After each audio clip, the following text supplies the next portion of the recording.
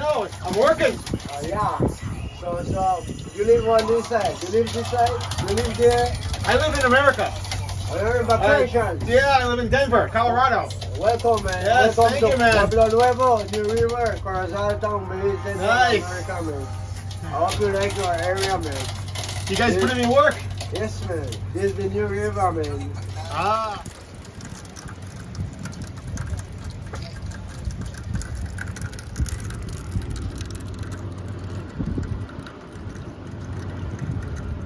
Cerros, in Spanish for hills, which was once a major trading center. It is the only Mayan ruin in Belize that is located on the coast. Some of the site's ruins are actually underwater now, while many others have not been yet excavated.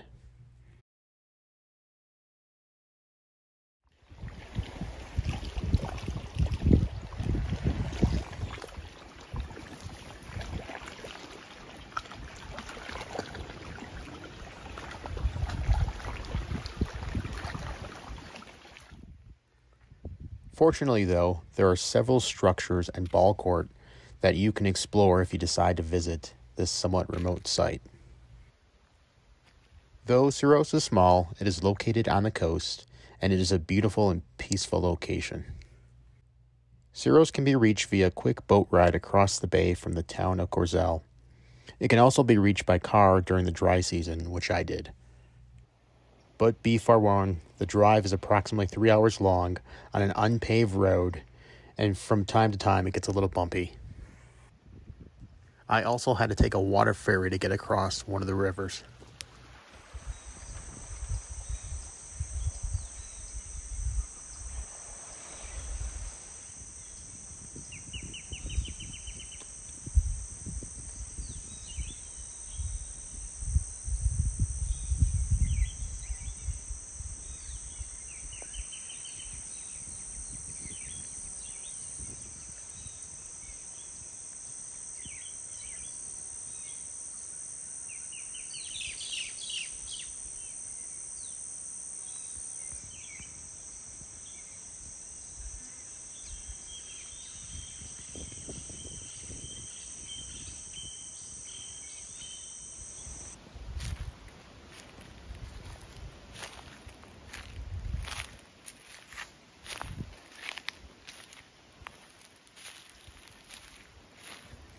From the time of its inception in the late of Preclassic era around 400 BC, the site of Cerros was a small village of farmers, fishermen, and traders.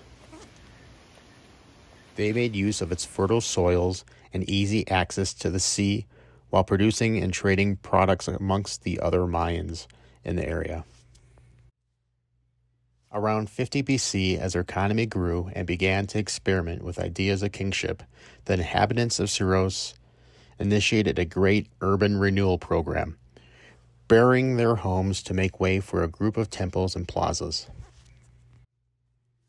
Apart from a small occupation at the end of the late Classic period as a village community, Cerros was abandoned around 400 AD. This once glorious site was left for ruins and remained virtually unnoticed until around the 1900s. Please like the video and subscribe to the channel. Have you seen him?